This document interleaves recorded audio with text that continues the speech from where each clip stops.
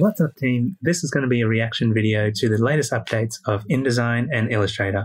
And those videos take forever to watch, so I've been skimming through them and then finding out what the new stuff is, so you don't have to watch through the 50 minutes of just random talk. I'm just making this quick summary at the start of this video because I lost quite a bit of footage of my genuine reactions to the new features of Adobe. And I don't want to reenact them because they wouldn't be as genuine. So here we're going to just quickly take a look at what these new features are. So starting off with InDesign, we have SVG import. This is such a good new feature because for a while we've been wanting to put SVGs into our documents. And the fact that now that they've got support for importing SVG files, that just changes the game. Column rules is actually another really cool one. Column rules allows you to create rules for, like, when you create a text box, for example, you can put it into columns and then you can have lines appear in between each column, and it's all responsive and it can adjust to however you set the settings. And instead of manually putting in those lines and manually adjusting the columns, then this whole new feature makes it so much easier to do. InDesign also now supports variable fonts, so if you're a fan of variable fonts, since it was introduced into Illustrator previously, you can now use variable fonts. Variable fonts are really cool because you can change the way that the fonts look by just little increments and making them look thicker or more slanted, however you want. Instead of the usual, regular bold italic, they've now finally introduced something that I know a lot of designers out there have been waiting for. They now have reverse spell check instead of going forward all the time. Find similar images is another one where you can find a similar image to what you've currently got in your document.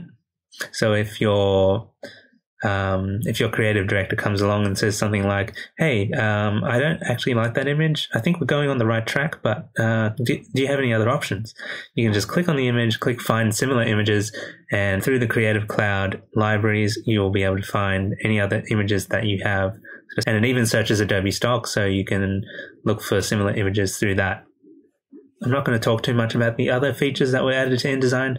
They didn't stick out to me as much, but it's all there on the left for you to see. All right, let's talk about the new features of Illustrator. So there isn't too many new features with Illustrator, but there are a couple of really good ones. The one I want to talk about mainly is the auto spell check, which I think is something that should have been rolled out across all of the Adobe software. But I guess maybe they're just testing it out on one for now, like they did with the variable fonts. So with the auto spell check, basically it does exactly what it says. So you can misspell a word and then it will have a little underline underneath it, kind of like what Microsoft Word and Google Docs. And likewise, you can right click that word and it will come up with a drop down menu showing the suggested word. Anyway, that is all for this little recap. I'm going to show footage now of my reactions to these new features being announced. Feel free to continue watching if you like, and don't forget to hit the thumbs up button and subscribe if you haven't already subscribed. But before we continue with the footage of me reacting to Adobe updates, I just want to make a quick shout out to Esteban. Thank you so much. I just realized that you are the 100th like on my Facebook page. So yeah, thank you very much. Now let's roll the video. All right. What's up, team? Today we are going to be reacting to the latest updates for Adobe. I have not heard what these new features are yet. They just announced them at Adobe Max 2019, and we're going to watch these videos that they've been posting onto YouTube, and we're going to react to all the new features. So without further ado, here is the video called What's New in Illustrator and InDesign. Thank you so much for being with us. I've been working and partying a lot, so my voice is a little bit lower than usual. Yeah, that's all right. That's why we have these nice mics. Yes, that's why we got the mics. Looking very professional today. We are Max, as Kathleen said, and it's very exciting. I'm just going to pause it there right now.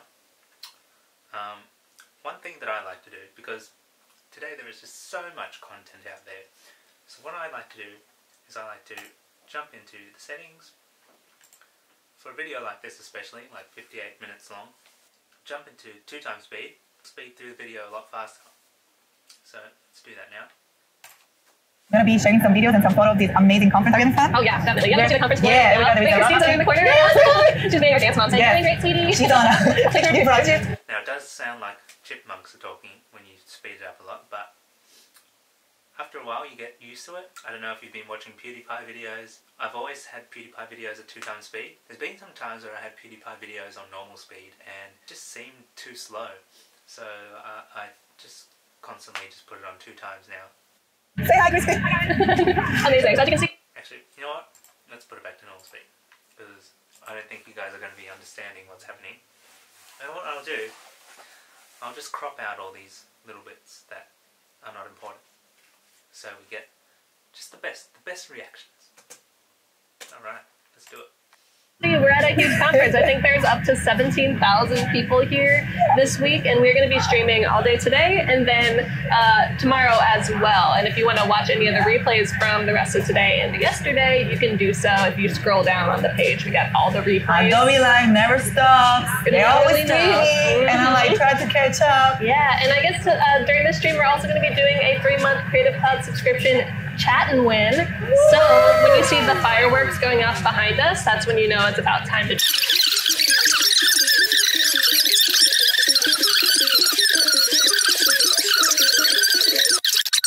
But let's get started. One of the first... They've said let's get started like 3 times already. Come on, we want some new design skills, guys. Let's do this. Features that I want to show and reveal to you guys if you've not seen the keynotes is the amazing column rules in the text frame. So I don't know, many of you have been using text frame before. Text frame are literally the box where we place the text. Yeah. When we work with a multi-column layout, such this one right here, I'm going to show you how to create a multi-column in a second. I don't know if you ever needed to have some line that go around just to define the column a little bit better. In the past, what we had to do was to go in our toolbar, grab our stroke, click, Alt-Shift, and I'm already tired. Yeah, and imagine if you had to do that like for 20 pages. No. And also, you know, you're gonna have to check the color and then make sure that it fits the height. And what if you change text? The stroke is gonna stay there and you're gonna have to go back and do that again. That's not gonna happen anymore because with Adobe InDesign 2020, we have the amazing column rules. So if you have a multi-column text, just like this one, all you have to do is, I have 2 ways actually to access it. One is to access the Whoa. I was just focusing on what they were saying for a bit. But then right here on this screen, they have all these new features just listed out for me. So, do I have to even watch the rest of this video? Well, let's see what they've got there. What's new? Column rules. So, I guess they've come up with a way to make it so it's easier to make columns in a text box. It also says here variable fonts are now supported by InDesign, which is really cool. That was something I liked about InDesign recently when they introduced variable fonts. Find similar images. Reverse spell check. There's a typo there. Reverse spell check. That's kind of interesting. Oh yeah, that's actually really good because I don't think they had that. You can only go forward, not back. So yeah, that's good. SVG import. I'm just going to assume that means you can now finally put SVGs into InDesign, which is great. Another cool thing. And Adobe asset linking. Okay.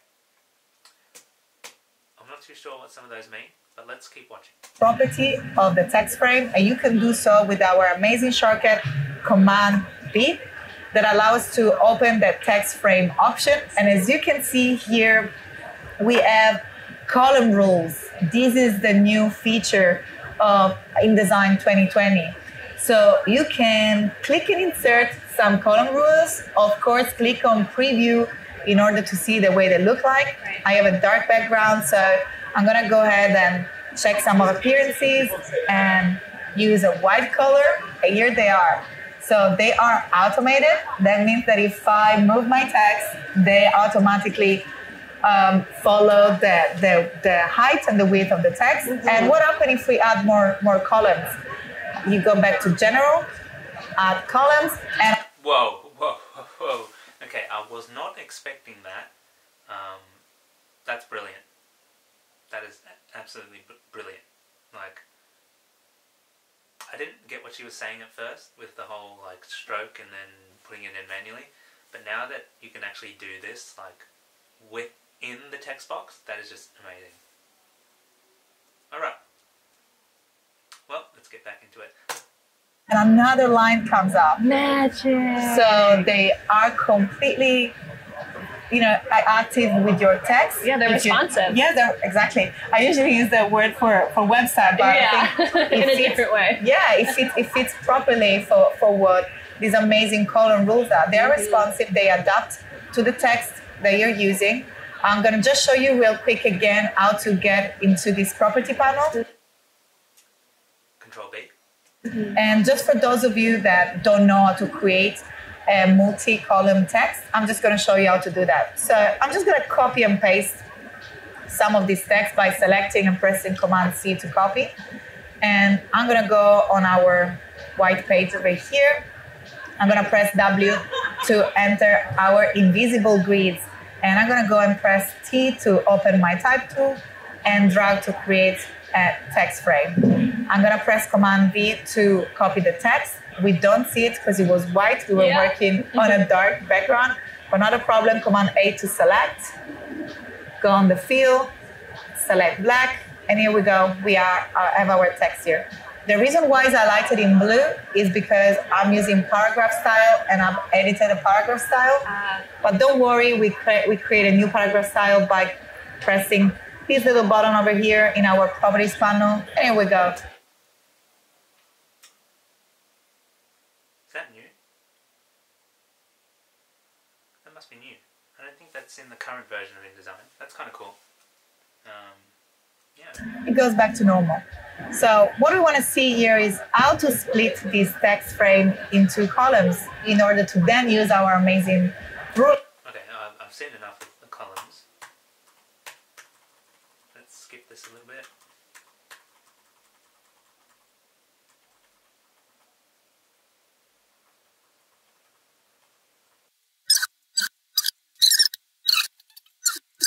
Over too long. Right. So let's do this. Let's do this. Feature number 3, which is also very amazing, is finding similar images. Now, because of the integration of Adobe Stock in InDesign and because of our amazing CC libraries, we can choose different images. We can change these images within the canvas. We don't have to go anywhere. We don't have to waste time. We like to work smarter. So all you have to do is to select the image. Let's say, for example, our client, our art director say, you cannot use that image. We want something a little bit different, but not too different. And you're like, oh my God. What does that mean? Where am I going to find? I have to go and check a million images. Nope. Adobe InDesign 2020 made it easier for you. All you have to do is click on the image, press Control or right click with your mouse, and here we go. Here it is. Find similar images. One click. And as you can see on your panel, our CC libraries are working for us, finding images which are either similar in color or in layout. So all you have to do is choose the image that you find more appropriate. Incredible. Oh, I'm really digging this one. Yeah. And all you have to do is to press plus and add it to your library. You don't have to license it yet if you're just trying it. Of course, if you're going to use it, you're going to have to license it, but it's not the moment yet. And then when you go back to your link, you can see this little image that allow you to relink from the CC libraries just down here. And all you gotta do is to click on this link and go on the image that you have added to your library. And this is a little bit difficult to see, Adobe InDesign Angels, if you hear us, but there is a button down here that says relink. Oh, down below us. Down below. And if you press it, boom. Done. Adobe Cadabra is changed. That's kind of cool. Adobe Cadabra. Resize our document without making guys is that we can add SVG. For those of you, and what I want to show you guys is that we can add SVG.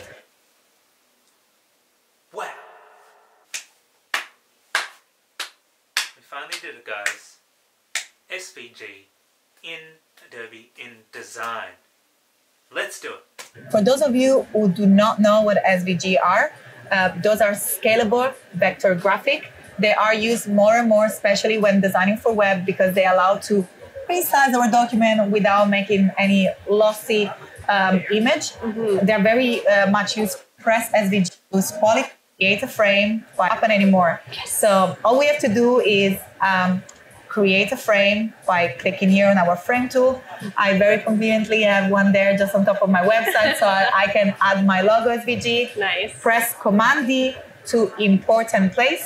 I'm just gonna go on my desktop. I hopefully have my SVG saved there.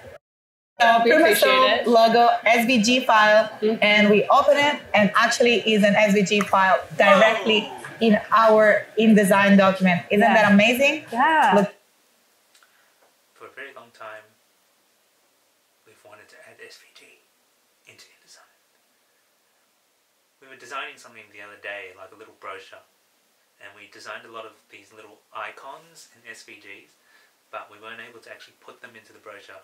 And we didn't really want to export them again as like higher res PNGs. Like we had PNGs, but they weren't high res enough for the brochure. It just took more time than it needed to. But now that you can actually add SVGs, that changes the game. Looking beautiful, no loss. That is brand new in InDesign 2020. Yes. Very cool. So I think we have two features. One that I can show you in 1 minute, actually 2 minutes, is the spell check. So as you guys probably don't know, we can access the spell check in InDesign by pressing Command I. And that's always been there, so no big news. But if you look closely, we now can go backward. Whoa! All right.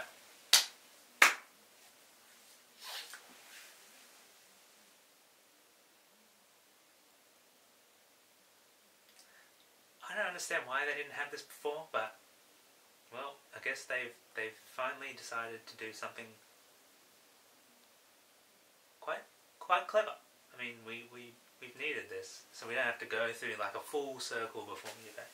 I mean, actually, now that I think about it, going through a full circle may actually get you to look at things properly. But oh well, this is really cool that they've added backwards. Alright, let's continue watching the video. Let's do this, guys. What? How many of you have been doing skip? Oh my god, I skipped, should have fixed that. And then by the time you have to do it again, you forgot about it.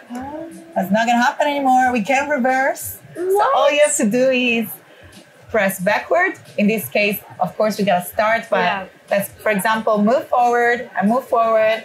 And now I just realized that I pressed forward. Oh no, I didn't have it. All you have to do is go backward and go back in our edit, and you can find the word that it was previously there, and you can move comfortably forward and back. The amazing is because as shortcut on our paragraph style, the reason why and the difference in your paragraph when I use this text is to select the text that you want to use for the shortcut and press the I make a 3-month subscription to Creative Cloud.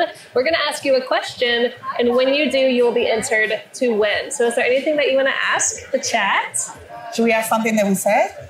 Whatever you want. Okay, I'm going to ask a question. How do you access the text frame option? I gave you the... I wasn't even in the live chat, and I remember. Control B. Shortcut before. Okay, let us know. We will be back in a couple seconds.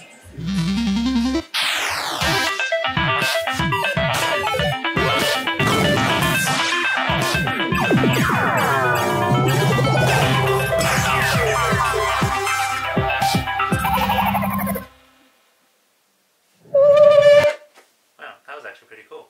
Wish I had more time to create stuff like that. All right, everyone. What was it? Ooh, Aurelia got it. Yes. Nice. Yes, guys. See if anyone else does. Amazing. Command B, exactly. You know, this is when you can see who's actually watching. Like Command B or Control B, because we are PC users here.